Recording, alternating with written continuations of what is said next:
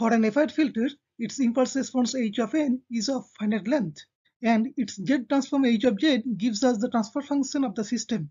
When h of z equal to half 1 plus z inverse, pole is at origin and 0 is at z equal to minus 1.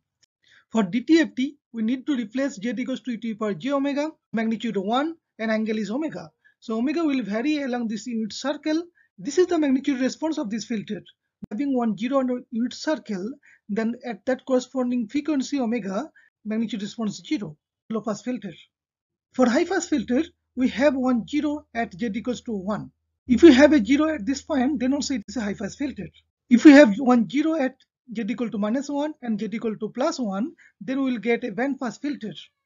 If we have two zeros on the imaginary axis at this point and this point, then we will get filter at pi by 2, reject filter safe. Now I have one question, filter type.